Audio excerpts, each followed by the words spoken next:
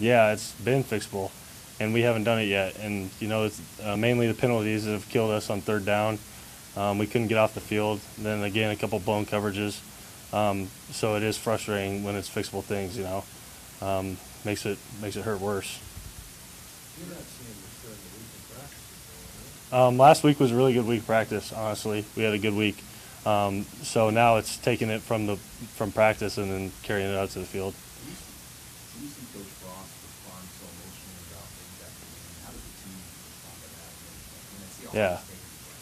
Well, I mean, I know for me, it hits me right at home, man. He wants it just as much or more than any of us on the team. And that's part of the problem. I mean, guys played hard today. That wasn't it.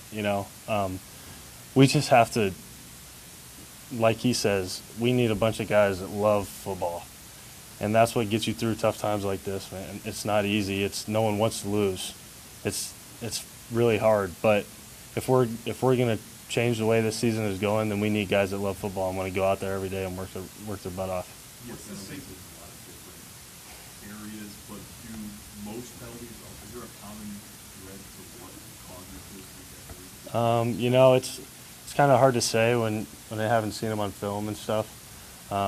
Sometimes it's effort, blocking the backs, stuff like that. That's just crazy. I mean, there's a technique that we teach on how to avoid that. So don't do it. Don't be lazy and push the guy in the back instead of doing the technique you're supposed to. Stuff like that.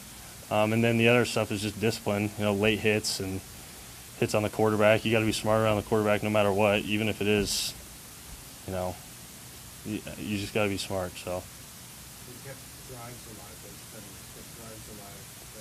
Purdue was able to get quite a few points off. That has just switched the game around, isn't it? Yeah, no doubt. That's a pretty good offense over there. Quarterback was throwing it around well and had good backs, so you can't give them extra downs. And that's anyone that we're going to play this year. You do that, you give them extra opportunities, and you're shooting yourself in the foot. For those of us who never played college football, or high school, for that matter, the switch in your body when you turn the switch off on a play and don't allow yourself to make a stupid mistake. How do you do that? It's not easy. I think it goes back to having discipline in everything you do in your life, honestly. The guys who are disciplined and going to class and getting to meetings on time and going to every meal are the guys usually doing the right things. And I'm not saying that's the case in every penalty that we've had by any means, but it definitely starts with that. That was pretty emotional up here. I seem to be working a lot for those two. How do you take that when the coach can tell you where down a sleep like that, and also the back of your head? How do you see it? It's hard, man, and I know the guys feel the same way.